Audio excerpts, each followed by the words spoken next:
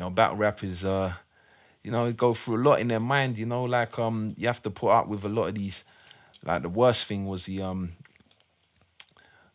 critics, yeah, expecting you to just take any type of criticism, you know, and then if you get mad about it, they're like, oh, these battle rappers, they're so salty, they're so like sensitive, they're this and they're that. But you know, they expect, because we take insults all the time, oh, we'll be able to take insults from, you know, any average Joe or anyone like that, and it's not like that, you know, with people. But I've heard a lot of contact sports fighters say real fighting in the street is a totally different feel. You know, going past the pub and all of a sudden, you know, they get recognised and it's like, oh, all right, yeah, no, because they, you know, there's always a challenger somewhere, right? Yeah, oh man, and there's always that guy who want to try and prove themselves against somebody who's certified, you know. So like living a competitive lifestyle, you know, because there's always someone who's watching who's gonna, you know, want to take your stripes.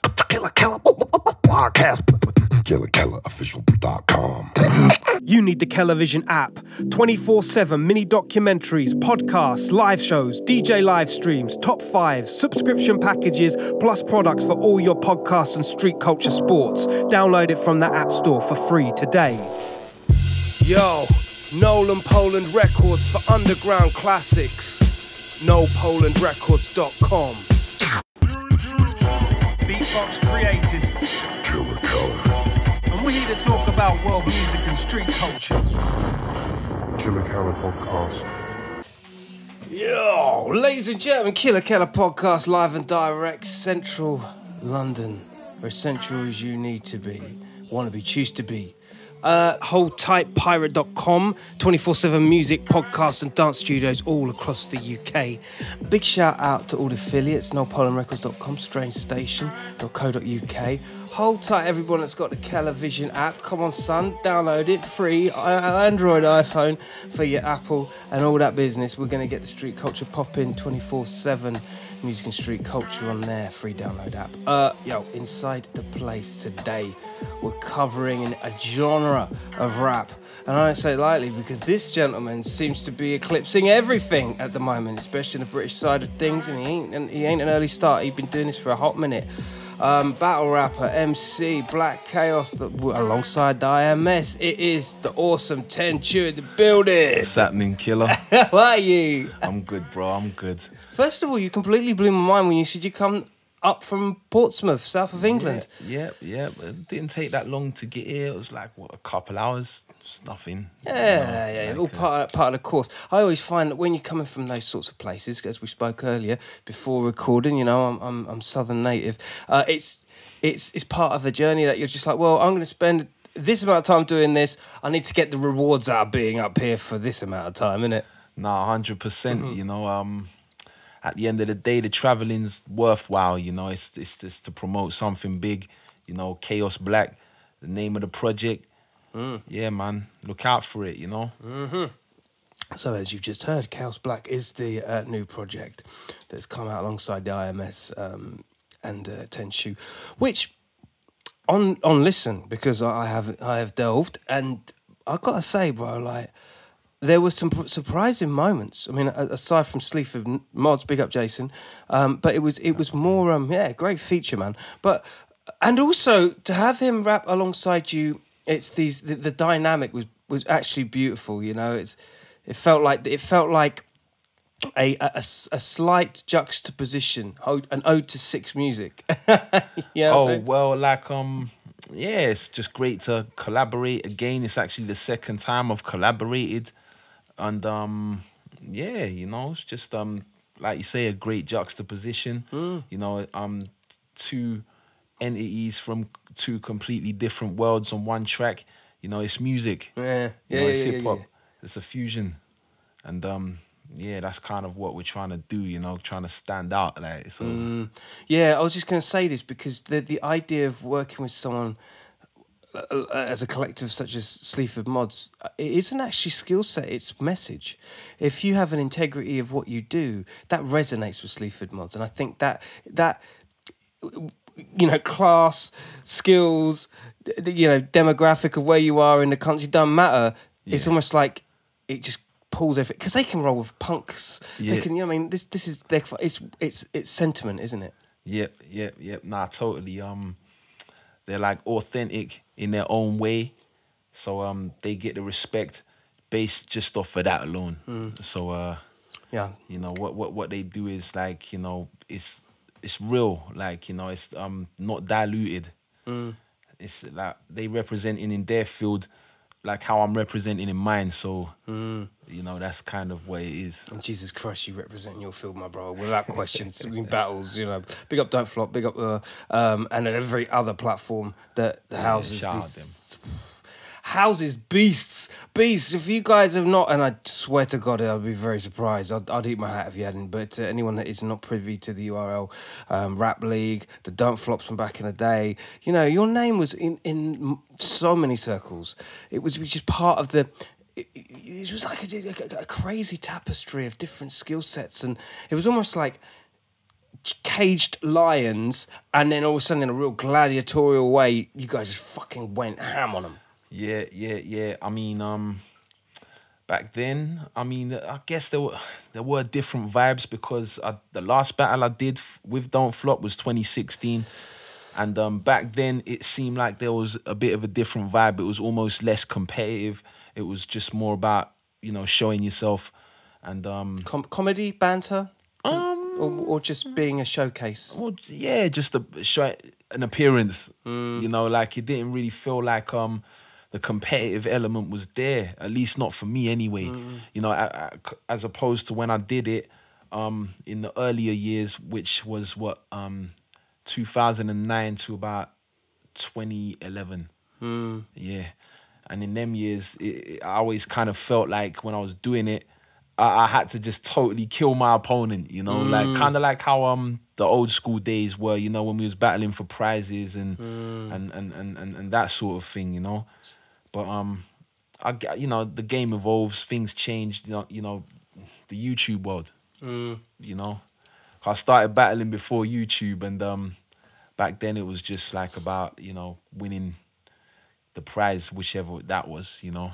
Talk us through the mindset, because there'll be a lot of people out there. I've experienced it with beatboxing. The one man stoic mindset that you have to set yourself to going out there into the octagon goes through your mind from the jump. You get to the venue. What the fuck's going on in that head?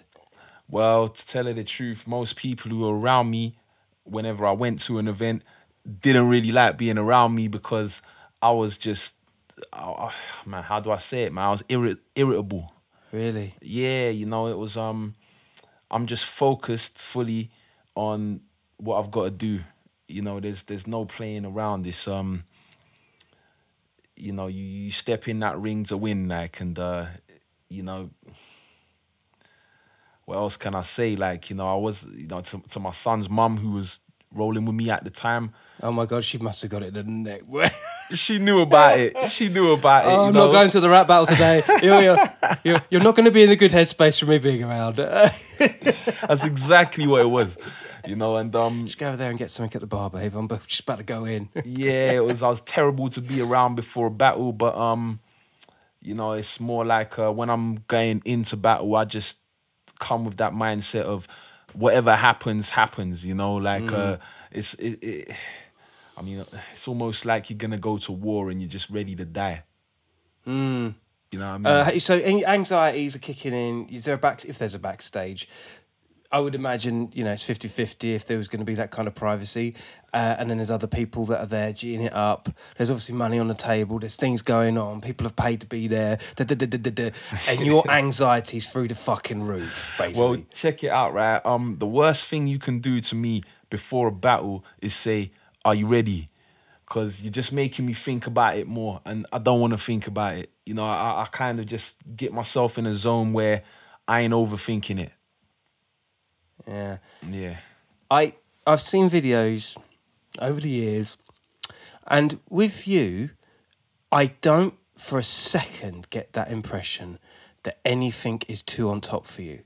Like you like you say, if someone says, "Are you ready?" Of course, you'll all of a sudden start ripping your shirt like Hulk. Yeah. But in terms of like behavior, it's almost like you've lowered your stress levels to a point of complete and utter. It looks zen.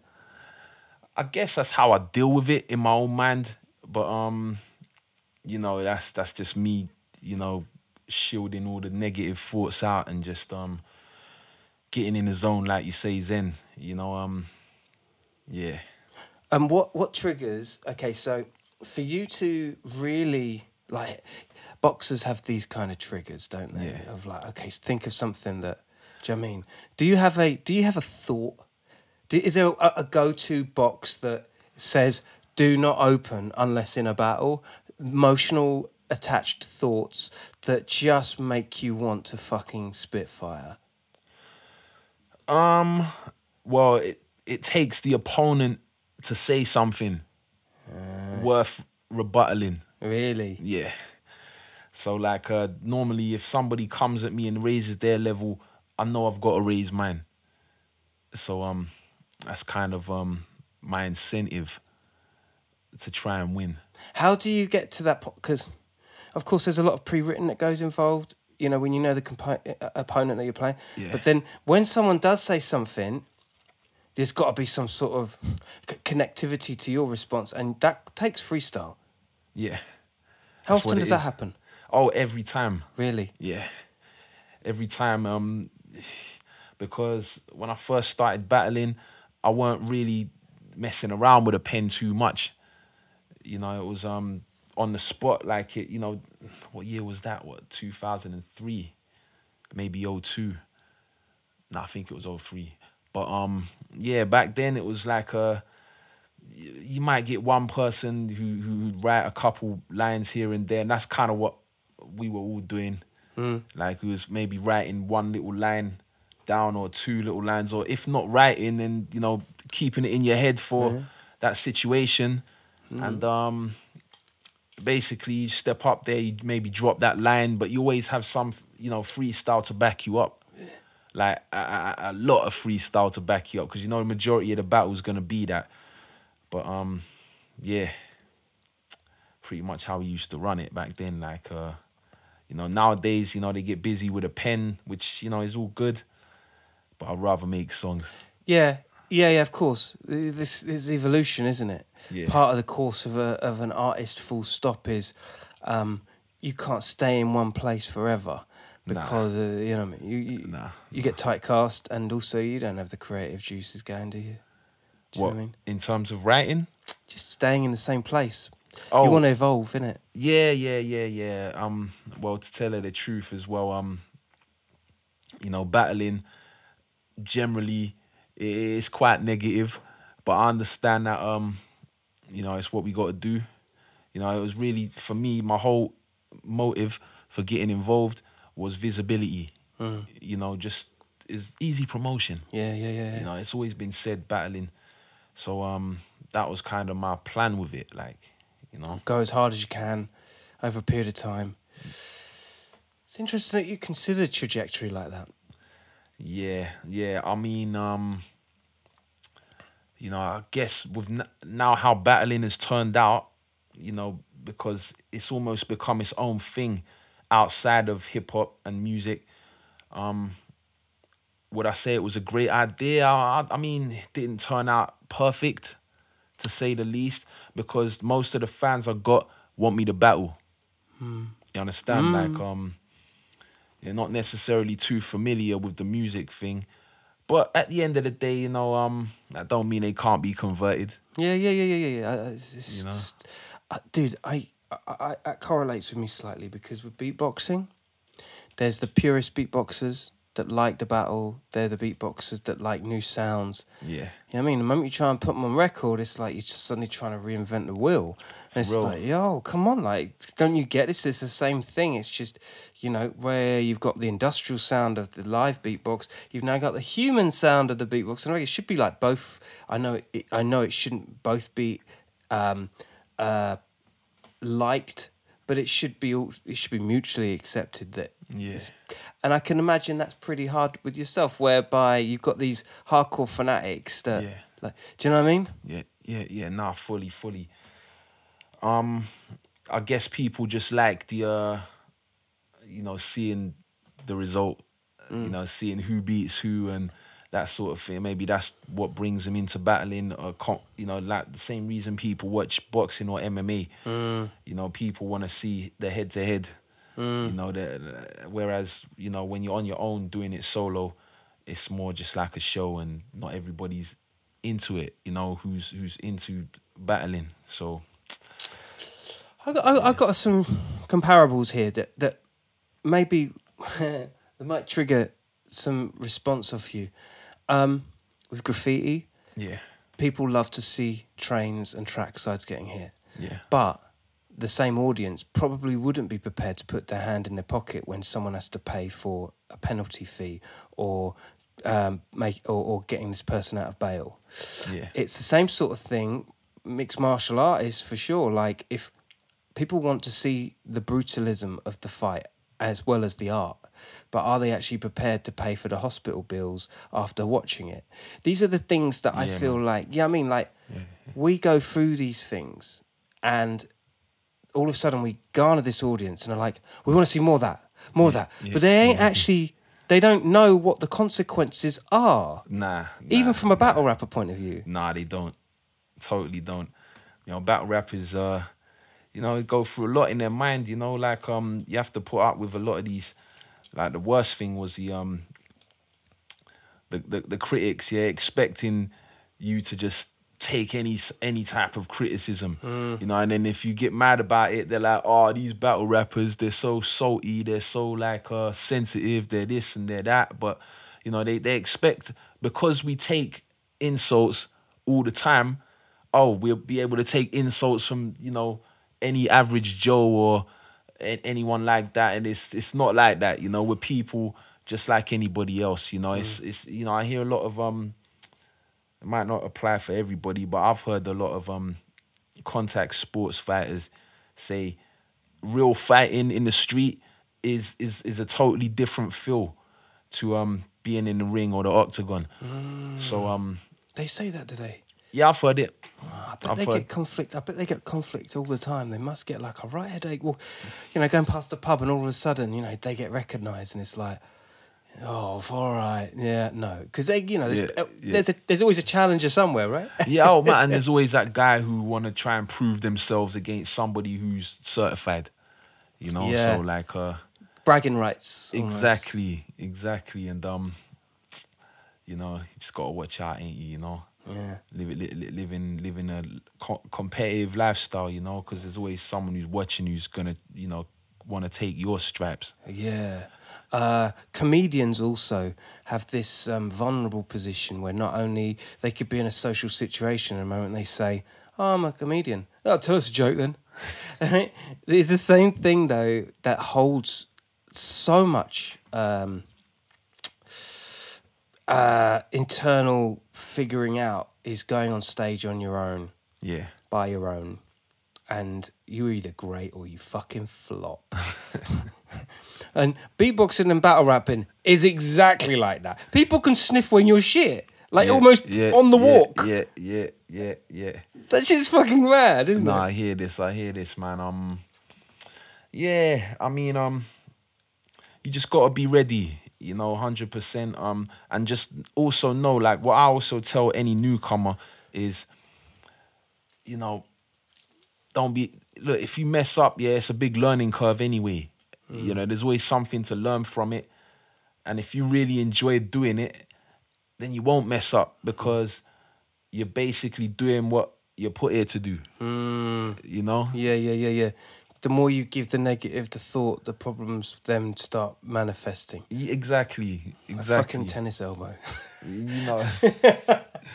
It's not real, but it plays in your mind enough. You're an extremely professional, minded, and very calculative person. I sensed it the moment we met.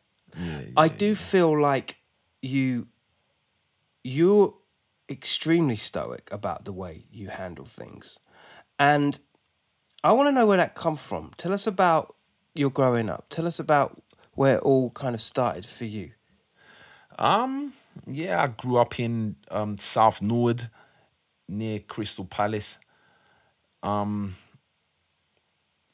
into music around the early to mid 90s time, and it, you know, I really used to feel nice when I heard the music that I grew up listening to. A lot of it was, you know, around the time of you know, Jump Around, House of Pain. You know, I've said this in interviews before. You know, Yeah, but Coolio. these people only watch the Killa Kela podcast. You understand? That's cool. That's You know all what I good. mean? Yeah, you know, Coolio, you know, rest in peace. Gangster's Paradise was a big tune. You know, I was about 9, 10 years old back then. You know, plenty tune like Boom Shake the Room, Fresh Prince, man. You know, like I was. Bro, like, hold tight. So you said Boom Shake the Room. Bro, don't be sleeping on Boom Shake the Room. I was so, like, drawn to everything Fresh Prince did back in the day. Like, it's fucking uncanny. Like, What's your age? I'm 44. 44, Yeah. gotcha, man. I didn't think you were 44, man. Yeah, I'm with it. Looking Yeah, young, man. see, he can stay as long as he wants. Where B&B this place, you wouldn't do something, guy.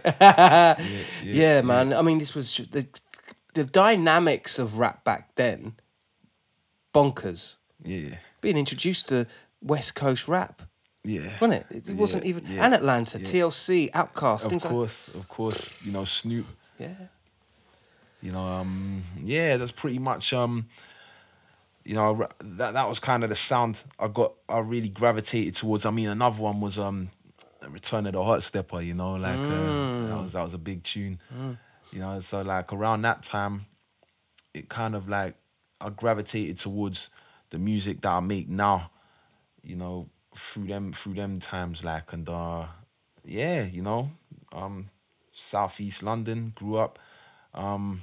Weren't really that into the garage thing, you know. I like it, I still like it, but I never really felt like doing it, even though that was the thing that was you know, very widespread around that time in my locality. And yeah, don't know, after that I moved down south to Portsmouth 2001 and just continued with the music. I mean, I started writing. With your family or on your own? Nah, with my family. Nice, Yeah. I was, like 16 years old. Yeah. Hold tight, Portsmouth. Yeah, I'll see you. Yeah. And I continued writing when I went there, and yeah, here I am today, you know? Like, that's where it all began. Yeah, that's hard. When you have like a thing like the Battle Rap League, it almost becomes a portal, like you say, use it, exercise what you can out of it, because it's almost like a massive spike in opportunity, isn't it? Yeah, fully. I mean, that was when 2008, 2009 times, you know, Don't Flop appeared. Even though before them it was the Jump Off. Yeah, big up Jump Off as well. Yeah, shout out Jump Off. That was so sick, because they had the whole pageantry going on as well, didn't they? What, like the girls? Oh, yeah, I mean, it was just like, yeah, I see you there, see you. I remember, man, the booty shaking contest and yeah, all them sort of things, man. Yeah, Jump Off's big, man. Shout out to them. Yeah. But it wasn't till Don't Flop came around I really got involved in the whole, you know, battling on camera thing. Yeah. Like, you know, I used to watch some of the Jump Off battles, but, you know, back then I kind of thought, you know, because it wasn't the first time I got involved in battling. You know, the first time was 2003, as I stated, in some local battle in Portsmouth. A lot of people travelled for it. Really? Yeah. Like the likes of Gleeman and Salvo. No way. And who else, man? A few others, man. Wow. Yeah. There's a few of them, you know, came from other South Coast areas. What's the other guy's name, man? See his name, man, from the Three Amigos. I can't remember his name, man. He's desperate to battle me now, though. I can't remember what his name is, man. Do you still get that? You still get people wanting to battle you even now? Yeah. It's fucking funny, isn't it? Yeah. And that's something. And do you take opportunity in that, or are you just like, nah, man, come on, I'm an artist now, I'm doing... More time now, you know, like I don't really like fuck with it now as far as battling, because I'm on a whole another plane now. You know, my mind ain't even on that level now. Yeah. And I always kind of found, you know, when I was a little bit more silly, a little, you know, less mature about things, I was definitely more suited to that platform. Yeah. I'm going to say something, and if you know of a rapper called Capo, Of course. it's fucking Don. No, 100%. I would put you on the same plane as Capo so far as lyrical standards go. Or no, bro. Don't you take that? Yeah, I'll big up Capo. You know what time it is. Shout out Capo, Proper levels, and even to this day, levels. You know, Spaz the World. That's a great album. yeah, man, big time. And yeah, I hold you in the same regard. You seem to be very, very focused. We were going to get a drink, you know, and you said, I don't do caffeine. Do you do alcohol? Do you do any? I mean, well, it's not that I don't do caffeine, yeah, but I keep it to a minimal. Yeah? Yeah, keep it to a minimum, man. Very much like, it's not like I've gone out to say, nah, I'm not having caffeine, but like, it's same with alcohol. Yeah. You know, like I keep these things at a minimum. Alcohol, you know, I started driving, and since then, You have no need. You know, it's just hard to incorporate it in anything. I mean, I didn't drive here today because London. Yeah. Not easy. Yeah. But yeah. You know, with driving, alcohol just don't really go with it. You know how it is. And as for caffeine, it's more like it's all really to do with health. You know, I was going to say, you look like, for those of you listening and not watching, yeah, he's a good looking lad, and you fucking, you know, you got the whole physique thing popping. He's a tall guy as well, you know what I mean? I was like, yo, what's good? It's like, man, you know, you look well, man. And it got me thinking, you know, because a lot of people, they have this, there's a philosophy, and B-boys have it a lot as well, whereby, you know, they stick to the plan, and there's no deviating, you know, can't go out and get a bit boozy, you know, it's not that. So I was wondering whether there was a commonality with that in MCing.